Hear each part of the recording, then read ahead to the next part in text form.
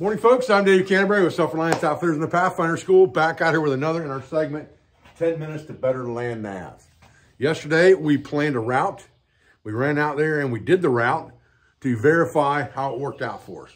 And that was a really good experiment that you can do on your own by planning a route on a map, especially if it's an area that you're fairly familiar with. And then you can kind of test your own skills to see how you do. And that works really, really well. And that's kind of a lot of what we do here at the school during some of our navigation exercises, especially in the more advanced classes like intermediate and land nav intensive, things like that, is that we have students plan routes and then they go out and they do those routes and see how they come out. And then we compare those to the actual map when they come back. Now, what we need to go to now is we need to start talking about grid coordinates and the grid system.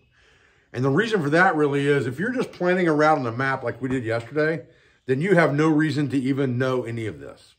However, if you are going to give someone a certain location on the map that you want them to find you or that you want them to go to, or someone could give you a particular location on the map and tell you to go here to find this or that, then you need a grid coordinate on that map that will get you very close to the object that you're looking for. And when you start dealing with a GPS, you're also going to deal with grid reference systems like the military grid reference system. And so when you set your GPS up, and we'll talk about that a little more, programs that we use and things like that, you're going to be seeing those numbers and they're going to come up a lot. And so if you convert those numbers from, say, take them from a GPS, try to put them on a map, you're going to need to kind of understand what you're looking at, all right? So some of this is very arbitrary to what we really need to worry about when we're doing map work. But the last part of this is important, but understanding the rest of it so it at least makes sense to you is important as well. So what we're going to look at is we're going to look at a number that's going to come up. Let's say I just drug a spot onto my GPS and it shows me the grid coordinate for where that X is on my GPS. What you're going to come up with is you're going to come up with something that looks like this: 17S LD 68962262. All right? And there's a lot to understand with that. Really, the only thing we need to concern ourselves with are these numbers right here, okay? But for sake of understanding, let's talk about the first part of this as well. The 17 is the zone of the world that you're in. The S is your latitude band on the globe. The L and the D are your column and row for the military grid reference system, which the world has broke into military grids, okay? And then these grid coordinates break it down to 1,000 meter squares. If I remember right, these MGRS letters are 100 kilometers by 100 kilometers, if I remember right. And then we're breaking this down to 1,000 meter squares on our map. So if we have a map and we know we have the correct sheet and all of those things that we need to be in the area that we're looking at, then really all we need to worry about is these numbers right here, these 8-digit grid coordinate that's at the end of that thing. And sometimes, depending on how you have your GPS set up, you may have a 10-digit grid coordinate there. But you can't plot a 10-digit grid coordinate with a protractor. We're going to talk about that in a minute and how these grid coordinates work on a map, okay? But I wanted to get this information out to you first so you had a basic understanding of what these letters and numbers mean prior to the actual grid coordinate itself. Okay, so my dyslexia gets the better of me sometimes too. So let's just make sure that we are on the same page with what's what here. When you look at these numbers, the 68, 69, these are our grid identifiers, and these are running to the east, getting larger, and these are our easting numbers. These numbers, 22, 23, and so on, are northing numbers, and they are getting larger as you go north. So measuring right and up, we're always going to go easting and then northing. One thing I want to show you as far as breaking these grids down is I've got a tool here that kind of shows that really well from maptools.com. And if you lay this on top of a grid square, it breaks that grid square down now into 100 meter squares. All right? Using an actual map scale or map protractor like this one from Pathfinder, you have a dot right here, and this is so that you can locate grid coordinates or also put this on a particular spot. And then you have a protractor on here for plotting azimuths on the map. So if we take this and we put it in the corner, understanding that we're reading right and up, so this grid square is 6822. You always give the easting number first and then the northing number. So 6822 is this grid square. If we go over 5, that means we went over 500 meters. And if we go up then to the 5 here, and we make sure that the 5 is on both lines, now we're 500 meters into this grid square east and 500 meters north, or the center of the grid square.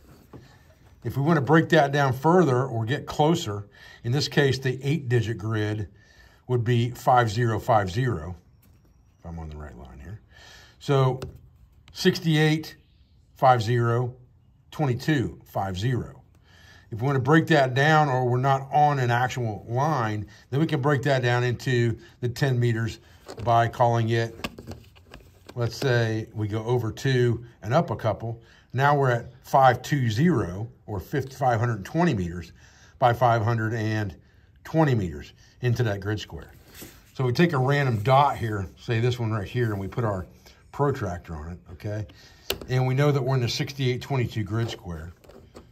We went easting 5, 4, so 540 meters in there. So you'd have 6, 8, 5, 4, and 2, 2, 3, 2, 320 meters up to that point.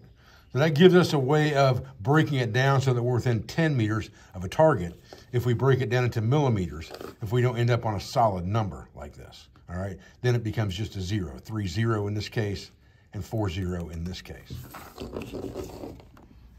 Now, if we take a random point on the map, and we'll just say this trailhead right here, and we want to find out what the grid coordinate for that is. We first look at our easting number, which is in the 70 right here, and it's in the 22 here. So 70, 22 are going to be our grid identifiers.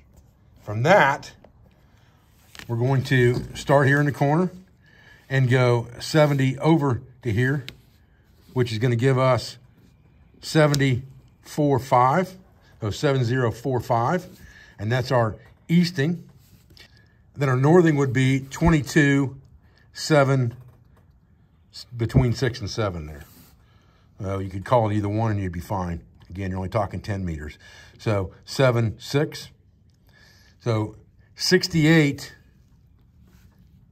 46, 22, 76 would be the grid coordinate for that point. The easy way to remember that is when you look at your line here, you're going always right and up. So right is going to get you here, and that is your easting number. And then up from the bottom of that grid square is going to get you here, and that's going to give you your northing numbers, okay? Okay, guys, that was just a quick video on how our MGRS grid system, UTM grid system works on our map, how to actually plot those grids on the map or identify those grid numbers on the map to give them to someone else. It's something that you can practice at home very easily just by taking a map, taking a GPS, and plotting grid coordinates and then comparing them to a GPS to see how close you get. If you're getting close to your GPS, then you're doing it right. It's a very simple exercise, and I encourage you to practice it. That way, if someone ever gives you a grid coordinate, you have to give one to someone else, you understand how to do it. For normal route planning purposes and things on a map that you're going out and scout for a hunt or something like that, or going to hunt, you really don't need it.